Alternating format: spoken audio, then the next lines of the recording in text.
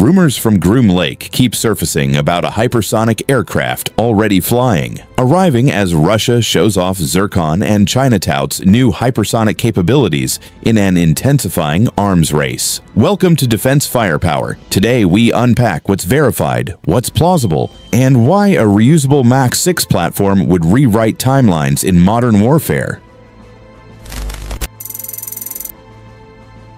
The SR-71 Blackbird was essentially untouchable at around Mach 3.3 and left U.S. Air Force service in 1998, with NASA flights ending in 1999. Lockheed Skunk Works publicly floated the SR-72 concept in 2013, describing a vision for Mach 6 crews using turbine-based combined cycle propulsion, a turbine for takeoff acceleration transitioning to a scramjet at high speed.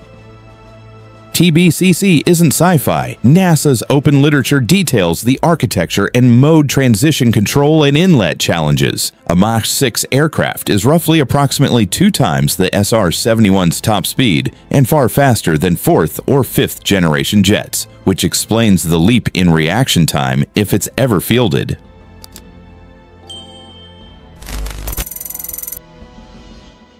Unlike the SR-71's ISR-only role, open reporting on the SR-72 concept has long suggested ISR with optional strike, aligning with U.S. Rapid Global Conventional Attack ideas. The DARPA HAWC program, air-breathing Scramjet, completed multiple successful flights. The final test went greater than Mach 5, greater than 60,000 feet, and greater than 300 nautical miles, proving key pieces of air-breathing hypersonic tech in flight.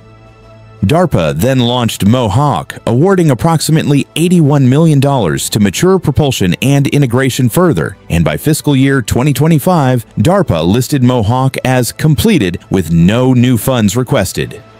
These advances fit within the broader conventional prompt global strike concept: fast, precise, conventional effects at global ranges on short notice, an idea tracked by the U.S. Congressional Research Service. China and Russia have demonstrated hypersonic missiles such as Russia's Zircon, but there's no public confirmation that either has an operational, reusable hypersonic aircraft that can launch, recover, refuel, and fly again, a capability that would compress the kill chain and pressure A2/AD defenses.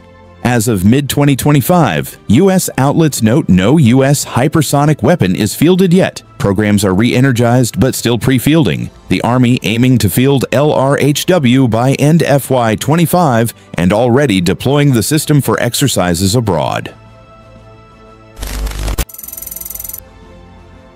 On budgets, CRS reports the Pentagon requested about $6.9 billion for hypersonic research in fiscal year 2025, then approximately $3.9 billion FY 2026 as programs rephased, evidence of sustained multi-billion-dollar investment even amid year-to-year shifts.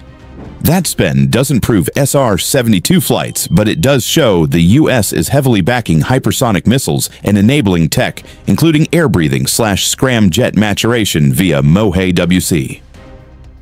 If the U.S. ever fields a reusable Mach 6 aircraft, the clock for targeting, response, and denial compresses dramatically. Would Washington reveal it now, or only when it's needed most? Tell us what you think below. If you value fact-checked military analysis, like, share, and subscribe to Defense Firepower. Until next time, stay vigilant, stay locked, and loaded.